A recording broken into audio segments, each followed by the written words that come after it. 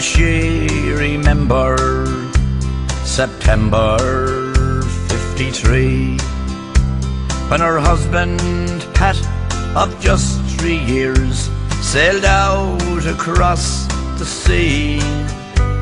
To work was his intention, to send a few bob home, so his wife and son could pack their bags and join him cross the foam.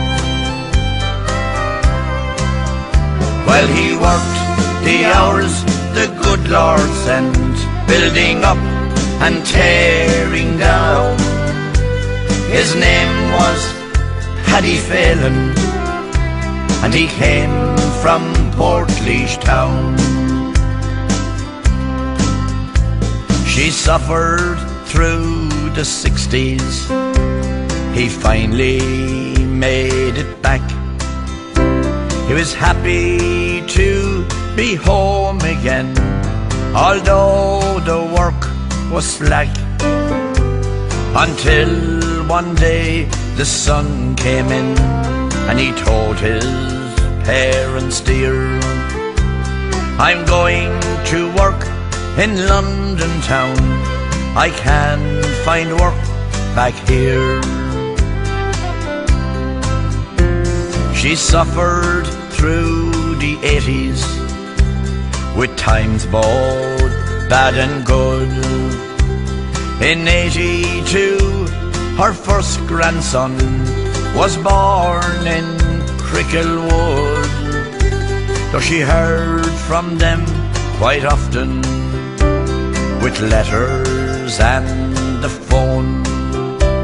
She hoped that things would turn out right and they would come back home.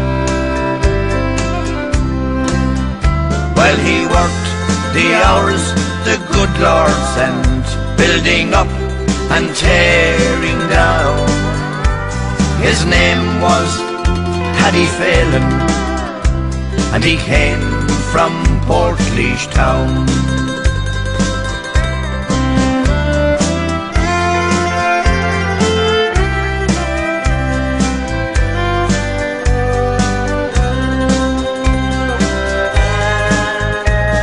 Now in the house alone at night, this woman old and grey, when her husband Pat through sickness fell and now lies in the clay, she likes to show the pictures to the people who call around. That's my grandson Paddy Phelan, and my son from Portlaoise town. Now we're in the new millennium, and we haven't changed in years. Our seaport full of heartache, and our airport full of tears.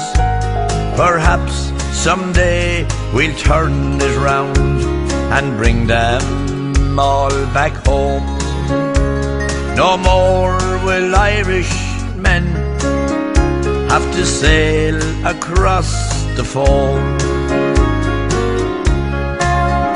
Well, he worked the hours the good Lord sent, building up and tearing down.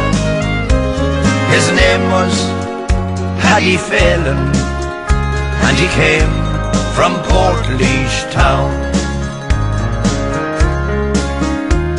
His name was Paddy Phelan, and he came from Portlaoise town.